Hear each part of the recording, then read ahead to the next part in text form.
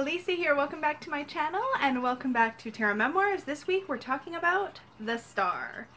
So this is a reprieve, hey? Like we just had the Tower, we've had the Devil, we've had Death. Yeah, there was some Temperance in there, but the last few weeks, some tricky stuff. The star is a good card. It's actually one of my favorites in the whole deck. If you are new to this series, what I like to do is I will share with you some excerpts that I've highlighted from my favorite tarot books. I will show you some different examples of the star from my own deck collection, and then we will dive into the way that I think that this energy shows up for me in my real life. So that's why I call it Tarot Memoirs. I usually like to share a couple of like little ways that this shows up, like in light and in shadow, and then at least one sort of memorable moment that I think was really a star moment. So with that said, let's dive right in. So I have, as usual, my sort of big three tarot books. I'm going to start out, as usual, with 78 Degrees of Wisdom. I have been thinking I may change these books up a little bit when we get to the minors, because there are a couple of books that might be fun to pull out for that, but we will cross that bridge when we get there. For now, good old Rachel Pollack for this one is where we're going to start. So, as usual, I've highlighted some sections in the book that I think speak to, or at least stood out for me when I was studying. So without further ado, let's see here. One of the first things that I highlighted here was just a simple phrase that said, after the storm, peace. And that is totally what the energy of the star represents to me. It's like, okay, you've just been through a whole bunch of crap. Now you get a moment to just pause, take it in, find your footing again, heal, right? So I really love the comforting energy of this card. So moving on, she also says, it is worth comparing the star with Temperance, where we also see a figure pouring water and holding two cups with one foot on land and one in water. Both cards come after a crisis, but where Temperance is controlled, the star is free.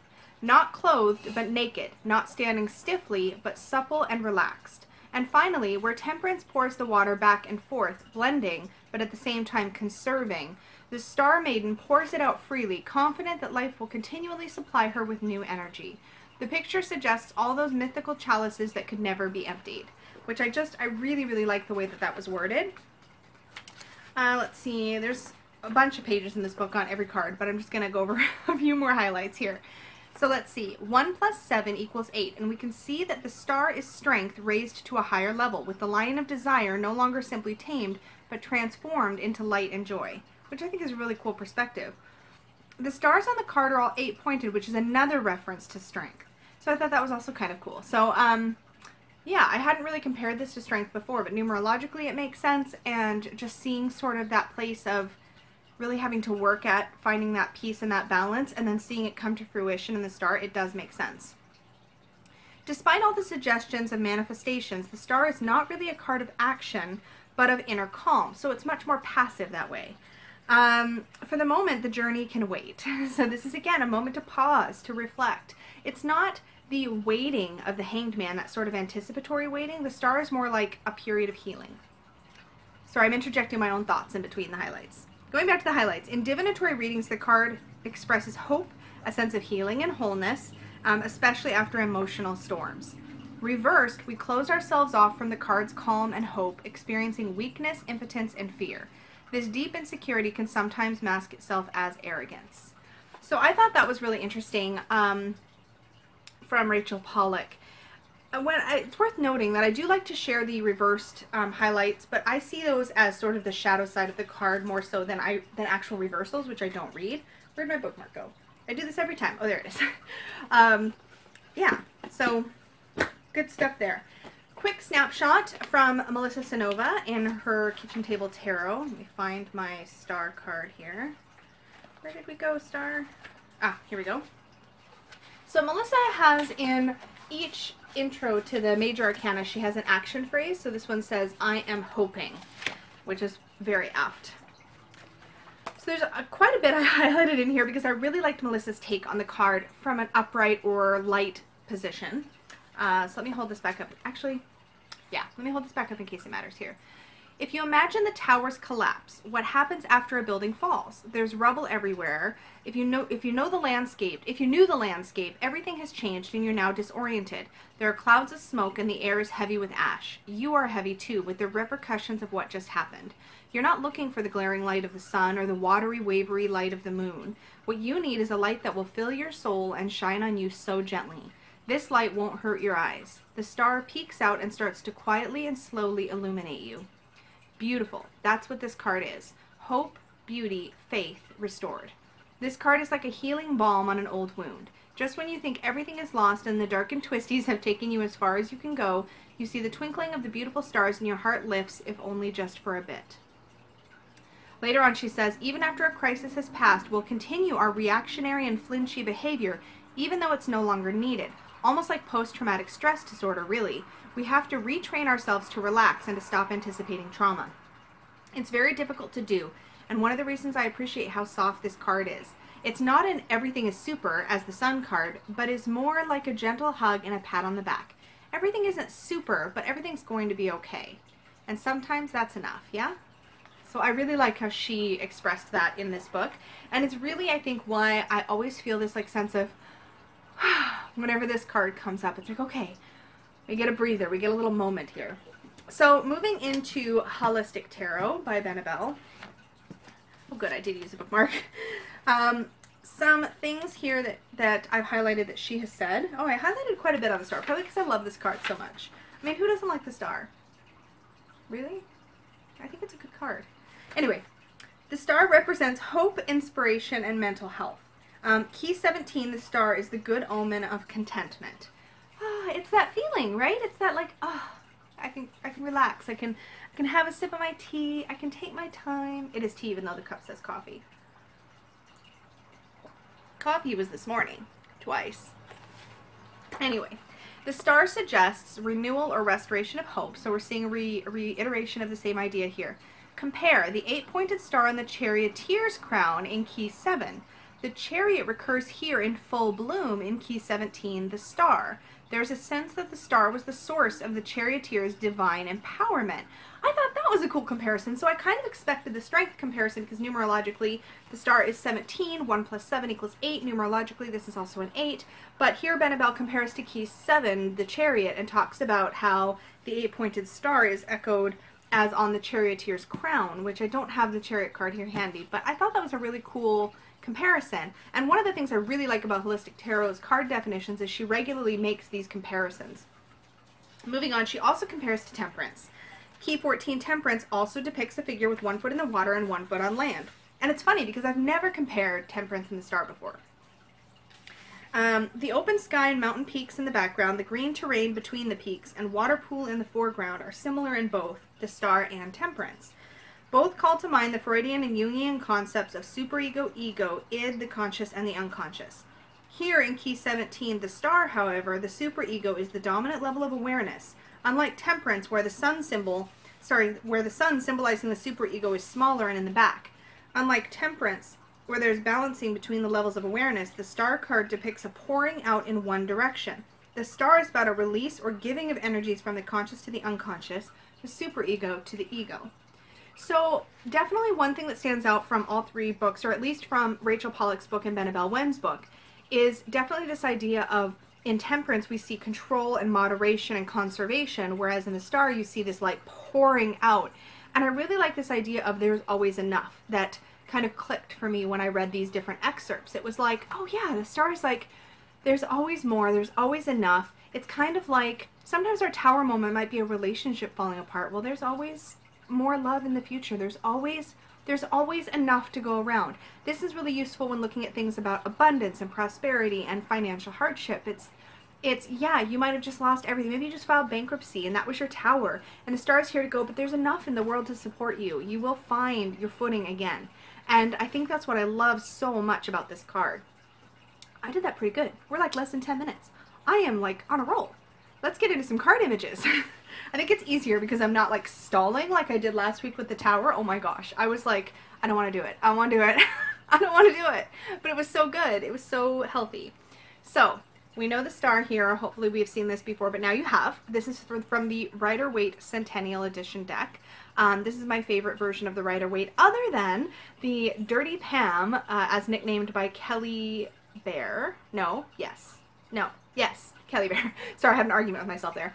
So she nicknamed the Dirty Pan because it has bolder, vivid colors. There's a version of that deck coming out this year by Los Scarabeo, 2019, if you happen to be watching this at the time I'm filming it. Anyways, other than that deck, which I love the colors, I really enjoy the muted colors in this. The original Rider-Waite decks that I was exposed to when I was first coming out into the tarot world were very bright, glaring colors, and it put me off a bit. But this Centennial edition, love it. Anyways, I can't do this about every card or we're going to be here all damn day. Anyway, another really beautiful... Sorry, my hair keeps sticking in my lip gloss. What is with that? Anyways, it's worth it. It's worth it because it's so pretty. Anyway, I have here the Crystal Unicorn Tarot. Those are the backings. This deck is by Pamela Chen. And I'm so sorry, but I forget the artist and I don't have the box in front of me. Very much a Rider-Waite-Smith clone. Like, very much a Rider-Waite-Smith clone, which is what makes it so darn cute. Like, it's pretty much a mirror image for the most part, just with new coloring and with unicorns instead of people. It's so peaceful. I love it. Look. Okay, sorry. I said I wasn't going to do this for every card, so I really can't. Okay, the Pole Star from the Wildwood Tarot. This one is illustrated by Will Worthington. That's what the backings look like. Mine's trimmed, so my backings look a little different. So do my fronts, because I made it borderless. The Pole Star here, what's interesting about this image is that the Pole Star slash the North Star, I believe it's the same thing. But regardless, it's meant to be more of a navigational. It's that getting your footing again, finding your way again. And clearly this figure is finding their way through a dark path or a forest. And you really get that idea of navigation and of finding your way. And I think that's a big thing, because when the Tower happens, like Melissa Sinova points out in her book, we're lost, we're confused, we're disoriented, and this just kind of helps us find our way again. Love that image. The Star from the Mythic Tarot, and I don't have a lot to say. This is actually one of the decks that I'm going to be studying this year. I do know that this depicts the Pandora's Box myth, but I don't know enough about that myth to comment just yet. Because I always saw Pandora's Box as, I think there's something in this story about this whole event bringing hope back into the world. Something's like kind of ringing a bell. If you know this story and you want to enlighten us all down below, because I haven't studied this deck yet, there's something here about hope being restored as a result of this myth. I'm pretty sure. So tell me down below if you know the story. I would love to have that in the comments for other people when they find this video. So please do share. But yeah, beautiful image. This is the original Mythic. I'm going to be trimming this deck, and I'm actually really excited to do it, but I'm going to wait till I'm working with it. The Star here from the Sun and Moon Tarot. This is the back. I believe the artist is Vanessa Delacourt or something like that for this deck. Love this image. I'm going to trim these too. Maybe I'll do that soon. Maybe I'll do that tonight. We'll see. I really want to see these trimmed. For a while I wanted to wait because I wanted to keep keywords, but I think I'm over that now. I just want to see it trimmed. And I think Julie at Peekaboo Rose, that's her channel name, I think she trimmed her copy, and that's where I first saw it trimmed, and it's just so pretty. Okay, I'm doing the thing I said I wasn't going to do. Okay, I'm sorry. I really do love this card, though. So this is from the, oh my gosh. I know the name of this deck. I've had it forever. Do you ever have those moments where your brain just goes, why is it gone? Okay, we're going to circle back to this one while I get my brain back. Hold please. Yeah. We're going to come back to that. I'm sure you know it. Like as soon, oh, Shadowscapes. There it is. Oh, phew. I knew if I stalled it would come back to me. Shadowscapes. Okay, now I'm going to show the image now that I don't feel like such a dummy for a moment there.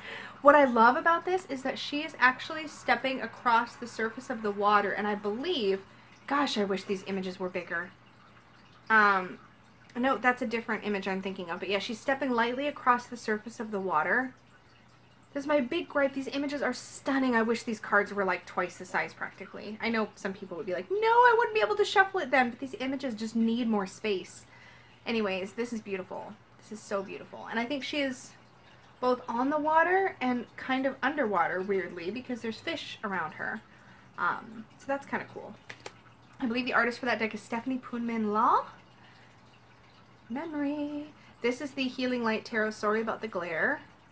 So it's all in silhouette, and then we see here the main star highlighted by the lemniscate where these circles sort of overlap.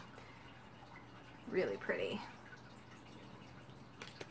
The Star from the Mythic Fairy Tarot.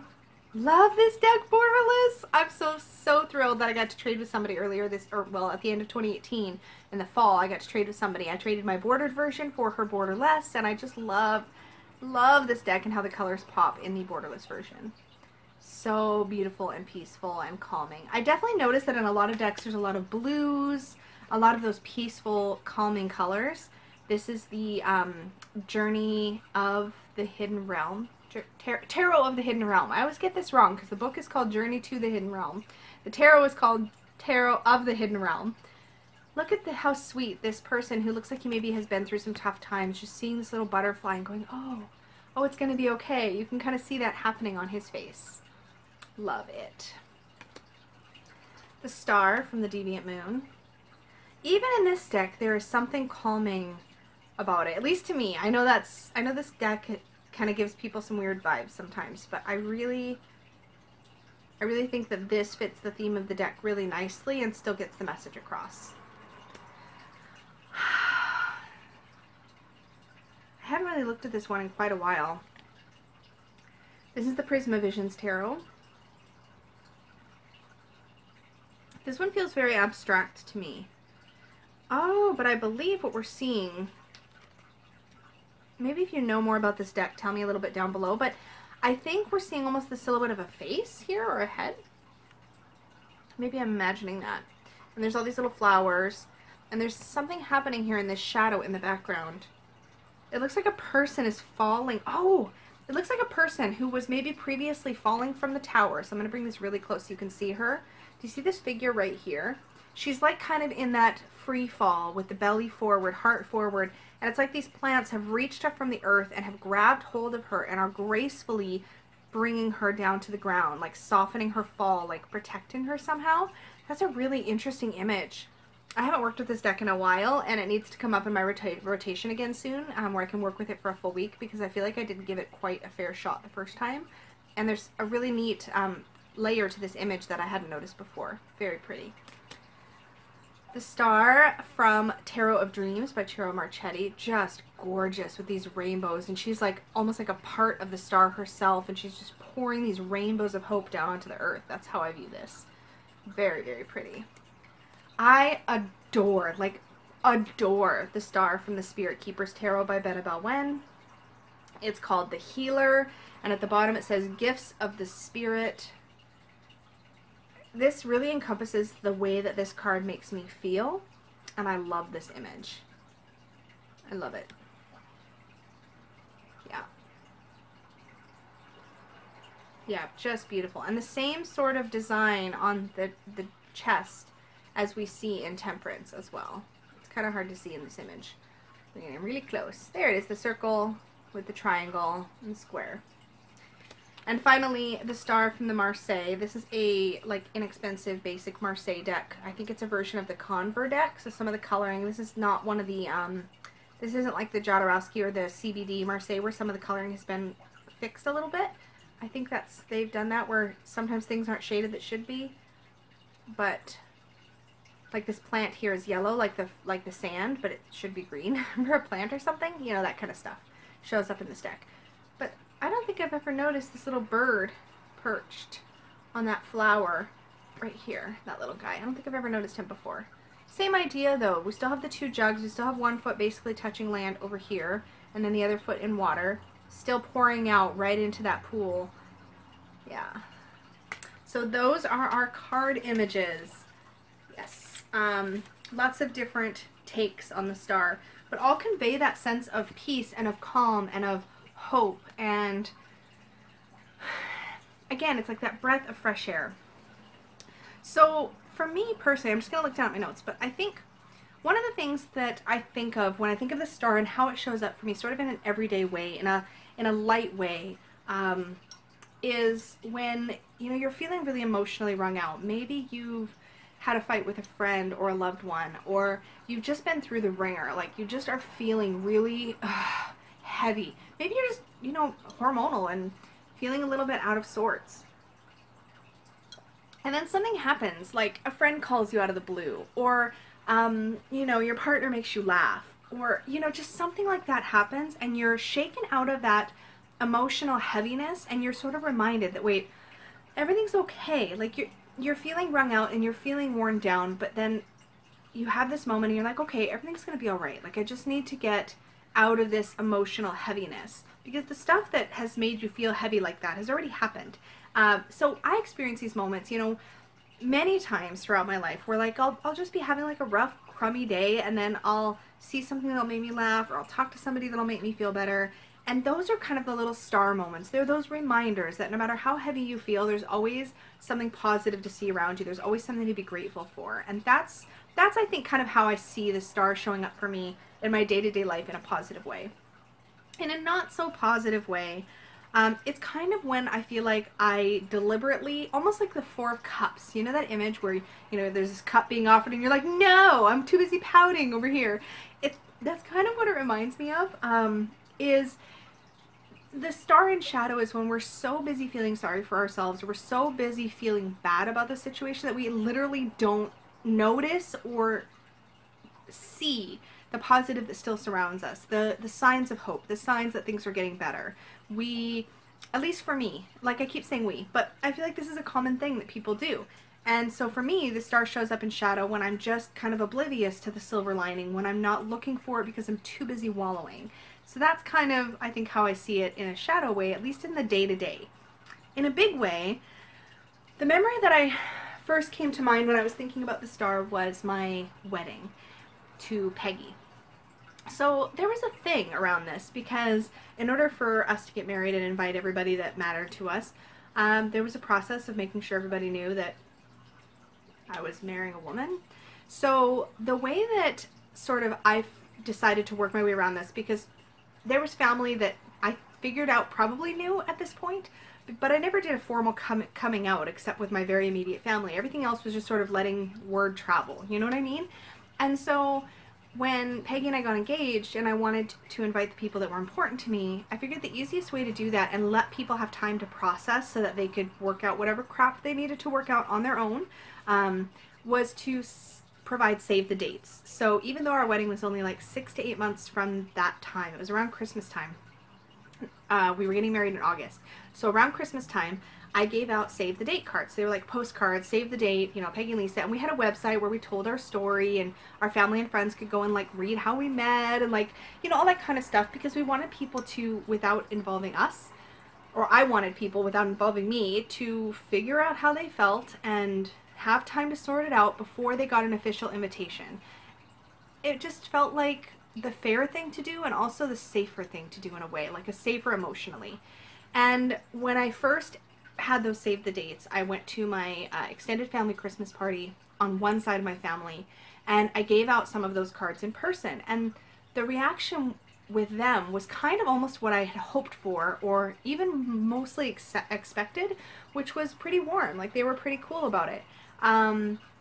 Including my grandpa, who I still remember to this day, looked at the picture and was like, looked at Peggy and was like, is that Peggy Lynn? Because there was a picture of the two of us, which also I did so that people could see who we were, so that they could work out any issues around that. But anyways, he looked at the picture and he's like, is that Peggy Lynn? Using her middle name, it was really cute. And I was like, yeah. And he's like, if she's the reason you look so happy, then I'm happy for you. And I was like, dear Grandpa was so cool, and it just meant a lot to me. And my grandpa, in a lot of ways, was somebody that I idolized, and he was a very special male influence in my life, and it was just a really special moment. But in the months leading up to the wedding, as invitations and stuff started coming back, RSVPs started coming back, it became pretty clear that almost nobody, let me back up, nobody from that side of the family was going to be able to make it. Now, in some cases, there was just vacations that were already planned. I don't remember all the circumstances, but I remember being at one point pretty devastated because my grandpa, who was interested in going, wasn't going to be able to make it. There was a clash with, I think, my aunt, who was going to bring him, and it wasn't going to work out, so he wasn't going to be there. And he was like the last one, the one that I was, I guess, really hoping was going to be there. And meanwhile, another side of my family, who was more religious, I would say, by far, at least in the ways that I interacted with them, they all RSVP'd yes. And, you know, actually, even not all, I don't even know if all of them are RSVP'd. I can't even remember, to be honest, because on the day, like, you get your RSVPs, and then some people show and some people don't, even on the day of. So there was a lot of disappointments kind of leading up to the wedding, including a letter from my biological father, which basically started out with, "I know you understand that we don't understand." And I was like, no. So that was pretty much the end of my relationship with him. And so it was just kind of like there was all this like bad news in a way kind of hitting me in the days leading up to the wedding. And so when I showed up on my wedding day and saw this side of my family who I had not really gotten the chance to spend nearly as much time with as the other side, the ones that I thought were going to show up in mass basically didn't, and the ones that I didn't expect anything from all were there. Like every last freaking one of them that could be there was there. And that side of the family far outweighed the side that was so cool about, like, it was such a weird lesson for me in not assuming how people are going to be, in not I guess getting bogged down in expectations. But all this to say, how the star shows up for me is that I was feeling really bummed about like the people that I was so looking forward to showing up not being able to come. And so when I showed up there and the people that I didn't think would be prioritizing this day were, it just reminded me of what I did have. It was that moment of, oh, I do have all of this support and all of these people who love me and want to be here for me and, you know, want to wish Peggy and I well. And it just kind of lifted my spirits and gave me that like bit of hope, you know. And then things that I was worried about that day ended up going beautifully, and people really stepped up to make sure that it went smoothly. And it just was that reminder that even while I was in a way suddenly feeling distance from one part of my family, or at least from my biological father, that was a pretty big thing on my mind. Even while that was all happening, I had all these other people stepping in to remind me that that's not all it's about. And it just, yeah, it was just that great moment after a very sort of almost towery stuff leading up to it, to have that moment of hope and reminder of positivity and stuff. So here are the journal prompts. So if you want to engage with this content, leave a comment down below. Talk about your star experiences if you are comfortable doing that. Or if you're not comfortable doing that in a public environment like YouTube, we can talk about it over in the Supportive Tarot Facebook group. I'm always interested to hear how other people have been experiencing this card. Also, you can... what's the other thing? There's another way to engage. Oh, the journal prompts, the whole reason I had to come back on. So the other thing I really invite you to do is to answer a couple journal prompts. I get all of these from Journaling the Tarot, A Little Book of Big Questions by Andy Matzner. And it's a book just of journal prompts. So I always pick a few for this series to share with you. So here's the few for the star. 1. How are you finding serenity? 2. Who or what gives you faith? 3. What can no one ever take away from you? 4. How are you a survivor? And 5. Who or what makes you smile? And with that, I hope you have a beautiful day, evening, wherever you might be. Remember to like this video if you enjoy this content, subscribe so you don't miss future videos, and click the bell if you want to get a notification when I put new content up.